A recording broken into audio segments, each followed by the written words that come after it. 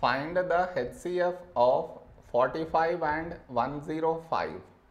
To find the HCF, for that we should do the prime factorization of each number separately.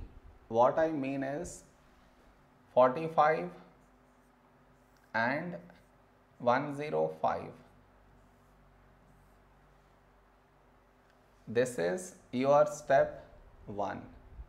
Next, in this number, last digit 5, so take 5.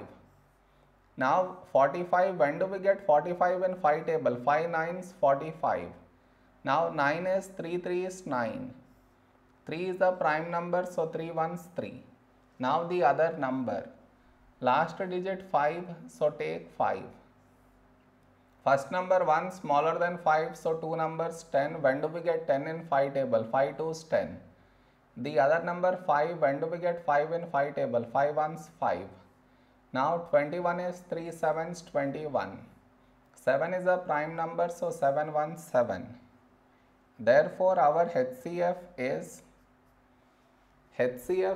the product of the numbers which should be present in these two places, that is here and also here and here. So now let us find the numbers which should be present here and here. Starting with the number 5. Do we have 5 here? Yes. So cut 5 right here. Next number 3. Do we have 3 here? Yes.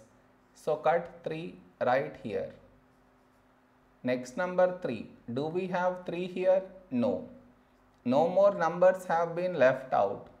So our HCF is 5 into 3, 15 is our HCF.